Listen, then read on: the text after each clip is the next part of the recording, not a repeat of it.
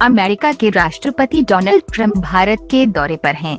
इस मौके पर प्रधानमंत्री नरेंद्र मोदी खुद एयरपोर्ट पर डोनाल्ड ट्रंप, मेलानिया ट्रंप और इवांका ट्रंप का स्वागत करने पहुंचे थे। प्रोटोकॉल तोड़ते हुए प्रधानमंत्री मोदी अमेरिकी राष्ट्रपति ट्रंप का स्वागत करने पहुंचे थे।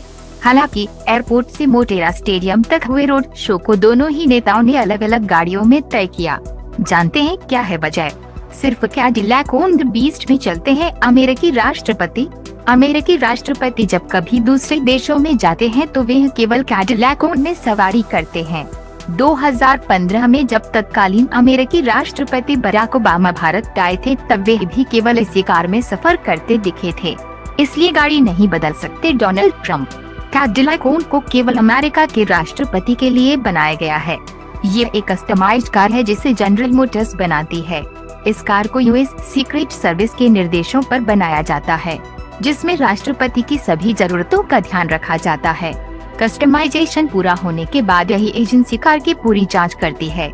जब यूएस सीक्रेट सर्विस की तरफ से हरी झंडी मिलने के बाद ही अमेरिकी राष्ट्रपति को ये उपलब्ध कराई जाती है। सुरक्षा कारणों के चलते दूसरे देशों में अमेरिकी राष्ट्रपति इस कार के अलावा किसी भी दूसरी कार पर नहीं बैठ सकते हैं। दुनिया की सबसे सुरक्षित कार है बीस्ट। कैडिलैक ऑन बीस्ट को दुनिया की सबसे सुरक्षित कार माना जाता है। इसकी कीमत करीब 11.5 करोड़ रुपए है। PM न्यूज़ 24 की रिपोर्ट।